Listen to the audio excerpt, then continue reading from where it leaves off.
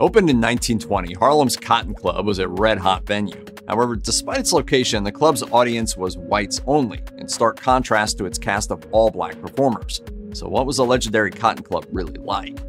In 1920, the 18th Amendment to the United States Constitution banned the sale, production, and transportation of alcohol in the U.S. This meant clubs were forbidden from selling alcohol to their customers, but prohibition didn't curb alcohol consumption. Organized crime took control of the bootlegging business, and moonshine and bathtub gin came to replace other safer kinds of liquor. It may have seemed like a risky time to open a club, but when it came to drinks, it was a seller's market. So in 1920, at the beginning of the Harlem Renaissance, African-American boxing champion Jack Johnson opened Club Deluxe on the first floor of a building located at 142nd Street and Lenox Avenue in Harlem. 2 years later, bootlegger Oni Madden bought and expanded the place, renaming it the Cotton Club and stocking it with his, quote, #1 booze.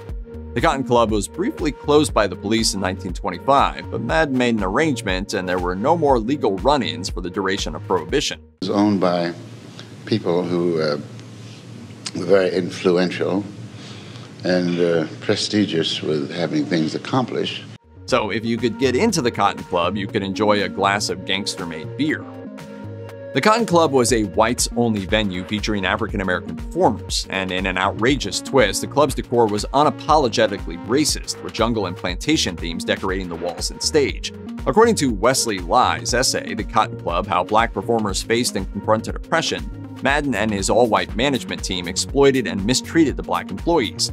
For example, Madden wouldn't let Duke Ellington quit the Cotton Club unless he paid the entire replacement orchestra out of his own pocket.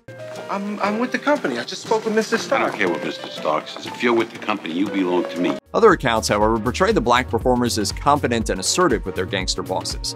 According to musician Cab Calloway, who led the Cotton Club's orchestra for many years, the whites-only policy was far from strict. Eventually, the policy was abolished, but during its prime in Harlem, the Cotton Club did entertain a mostly white audience, even though the performers were always African American.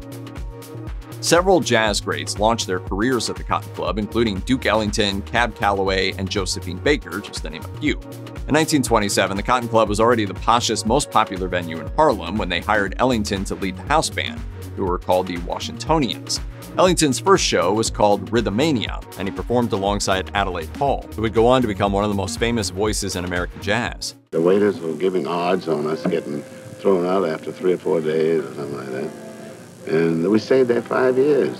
During this time, Ellington composed many of his masterpieces, including Black and Tan Fantasy, Moon Indigo, and Creole Rhapsody. By the time his Cotton Club residency ended in 1931, Ellington had become world famous. After Ellington left the Cotton Club, Cab Calloway and his band took over. During his 3 years at the club, Calloway wrote his famous song Minnie the Moocher. Toward the end of Calloway's residency and the beginning of Jimmy Lunsford's, the Cotton Club enjoyed unprecedented popularity. Oni Madden was serving time for manslaughter in Sing Sing prison when he started angling to purchase Club Deluxe from Jack Johnson. By 1923, Madden, now free, got to work transforming Club Deluxe into the Cotton Club. It was his idea to entertain a white audience and to portray the African-American performers as exotic or savage. He also increased the club's capacity from 400 to 700 and instituted weekly radio broadcasts to attract well-heeled guests to his Harlem hotspot. But Madden wasn't a businessman. He was a gangster with the nickname The Killer, and he attracted like-minded peers to his club. In his autobiography, The Big C, Langston Hughes confirmed that the club was a destination for gangsters and arguably their wives. While pictures of famous actors and musicians at the Cotton Club can still be seen today, those of Madden's friends and foes are more difficult to find. But the Cotton Club is a place where the two worlds met and mingled, including stars like Frank Sinatra, who had one foot in each. The Cotton Club's ad for dancers called for, quote, tall, tan, and terrific girls, but the reality was a bit more specific. Female dancers were required to be taller than 5'6", younger than 21, and preferably light-skinned. For male dancers, skin color didn't matter as much. Famous Cotton Club male dancers like Chuck Green, Bill Bojangles Robinson, and the Nicholas brothers were hired for their tap and acrobatic dancing skills, not their physiques. Female dancers wore very revealing outfits, but that doesn't mean they didn't have impressive skills and couldn't be stars in their own right. Two examples are Bessie Dudley and Florence Hill, who often danced to Duke Ellington's fast-paced rhythms. Then there was Lena Horne, who began her dancing career at the Cotton Club and went on to become a world-renowned performer. Despite its strict hiring policies, Horne remains thankful to the club. The Cotton Club was a great place because it hired us, for one thing, at a time when it was really rough for black performers. The Cotton Club's house bands, most notably Duke Ellington and Cab Calloway's, were known for their fast-paced tunes and at times comedic moments, but Calloway took it up a notch with the myriad of drug references in his songs.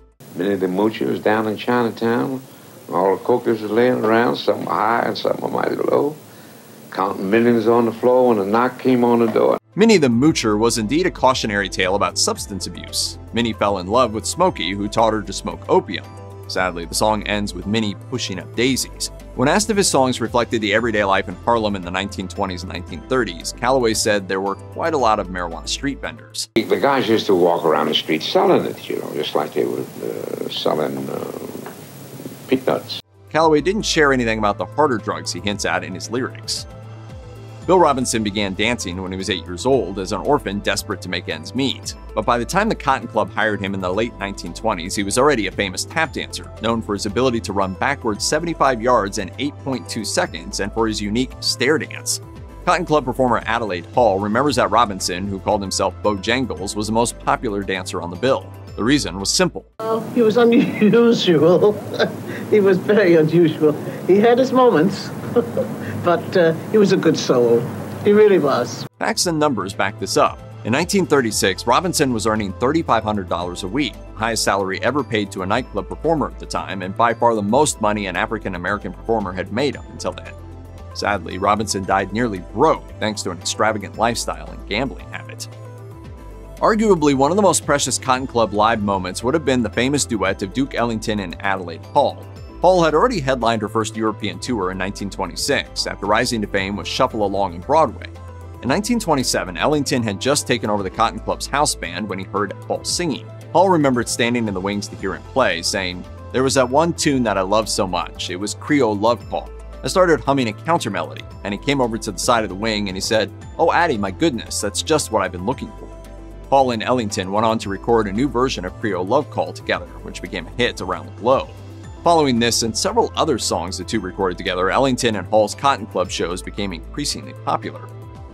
Once Duke Ellington became associated with the Cotton Club, his fame grew thanks to radio airplay. His increasing popularity gave him compositional freedom. He slowly shifted away from so-called jungle style and experimented with new styles, instruments, and orchestral arrangements. Times were changing for African-American performers, but Ellington also wanted freedom for African-American patrons, so he used his stardom and good relationship with the Cotton Club's management to help relax the whites-only policy. Perhaps this is why Cab Calloway doesn't remember playing to all-white audiences. He came after Ellington and his anti-segregation efforts. In fact, in June 1935, the Cotton Club began welcoming African-American guests. The first integrated event was a gala held before a Joe Louis fight. Cotton Club Parade 1934 was one of the club's most famous musical revues. Apart from big names like Adelaide Hall, Lena Horne, and Avon Long, the 1934 revue included something never seen before. Indeed, the show featured the first ever dry ice machine used to create a fog effect on stage. The fog was only used during Hall's performance of Ill Wind, but it made waves throughout the United States. Cotton Club Parade 1934 became the club's highest-grossing show to date. It lasted for 6 months and played to 600,000 customers, the Cotton Club's all-time record. The revue came to an end at the Cotton Club in September 1934, but that wasn't the end of the show itself. Adelaide Hall and the entire Cotton Club orchestra took the show on tour across America, perhaps with a dry ice machine in tow. The Harlem Renaissance of the 1920s and 1930s was a huge step forward for African-American culture and paved the way for the civil rights movement. But that's not to say that all black Harlem residents had a great life. Racial inequality was still a big problem in the 1930s, especially when it came to finding and keeping a job. In March 1935, tensions reached a boiling point after 16-year-old Lino Rivera was arrested for stealing a penknife. Rivera was freed, but some 10,000 people took to the streets to protest police brutality, destroying a lot of property in the process. The Cotton Club wasn't physically affected, but when it came to racial injustice, the club was a heated debate subject.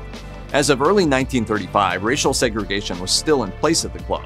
Writer and Harlem Renaissance patron Carl von Vechten seized the moment to begin pushing patrons to boycott the Cotton Club in protest of its racist policies. These threats, along with complaints from the black performers, led management to temporarily close the Cotton Club. When it reopened in 1936 on Broadway and 48th Street, the Cotton Club no longer had its whites-only policy in place. The late 1930s brought a decline in the Cotton Club's popularity and earnings, and the club closed its doors permanently in 1940 after an increase in rent and the threat of Manhattan club owners being investigated for tax evasion.